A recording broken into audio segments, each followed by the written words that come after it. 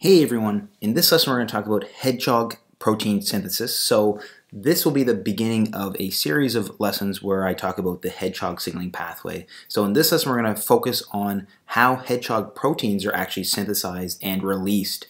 So to begin, what are the hedgehog proteins? Well, they are, as I mentioned, secreted proteins, and they are segment polarity proteins.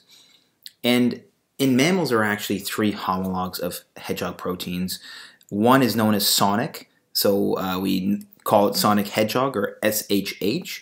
Another one is Indian hedgehog, or IHH. And the other one is desert, or DHH.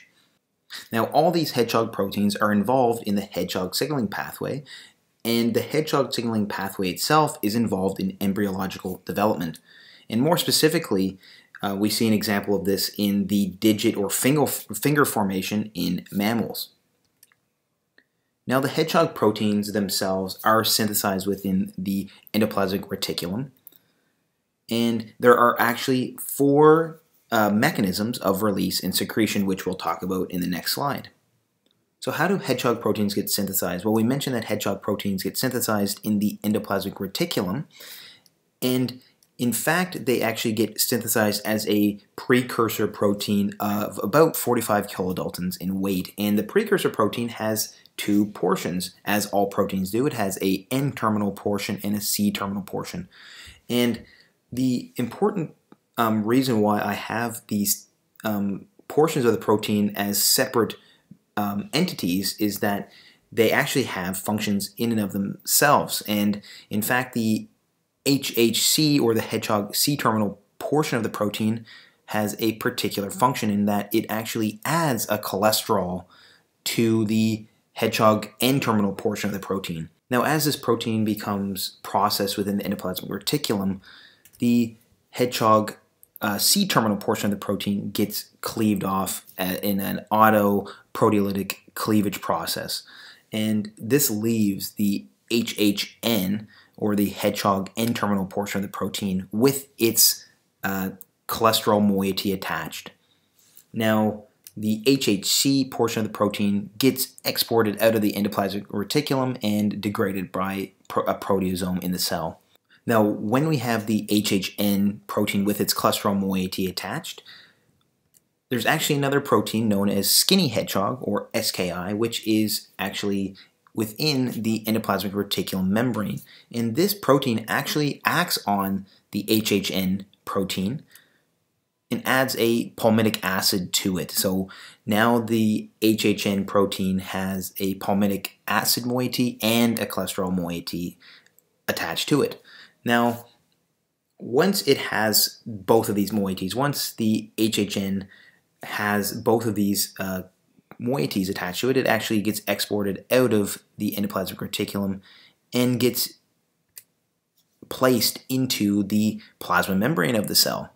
Now, the hedgehog protein itself now will then be acted on by a protein within the plasma membrane known as dispatched. And there's also another protein involved in this process known as SCUB2. And what happens is the SCUB2 and the HHN, or the hedgehog mature protein, get attached to each other, and they actually get released from the plasma membrane. And in fact, this is one of the ways in which the hedgehog proteins are released. So this is the first mechanism. So again, the first mechanism of hedgehog protein release is by the hedgehog protein with its two moieties being acted on by dispatched, and the SCUB2 protein attaching to the hedgehog protein. And then these two proteins, the hedgehog N and the SCUB2 proteins, get released, and that is the first mechanism of release of the hedgehog proteins. Now, another way by which the hedgehog proteins can be released from the cell involves the hedgehog proteins accumulating on the plasma membrane. So if we keep releasing the HHN protein from the endoplasmic reticulum, it can accumulate on the plasma membrane, and then these proteins can then actually be released themselves as a soluble multimer.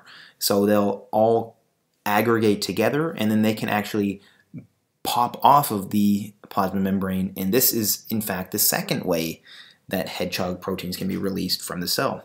Now the third way is similar to the second way in that the hedgehog proteins can accumulate within the plasma membrane, but this time they actually can interact with a protein known as NODM, and they can interact with the heparan sulfate chains on glypican. Now the heparan sulfate chains enable the hedgehog proteins to actually recruit lipophorin apolipoproteins, and in this way they can actually get incorporated into a lipoprotein themselves to be released, and this is the third way hedgehog proteins can be released from a cell. Now the fourth way is again similar in that the hedgehog proteins can again accumulate within the plasma membrane, but this time the plasma membrane itself can actually bud off from the cell as a exovesicle, and this is the fourth way that hedgehog proteins can be released from the cell. And that is the last way the hedgehog proteins can be released. We mentioned that there are 4 mechanisms, and those are the 4 mechanisms of release of hedgehog proteins. Anyways, guys, that was a quick lesson on hedgehog protein synthesis and release. I hope you found this video helpful. If you did, please like and subscribe for more videos like this one. And as always, thank you so much for watching, and I'll see you next time.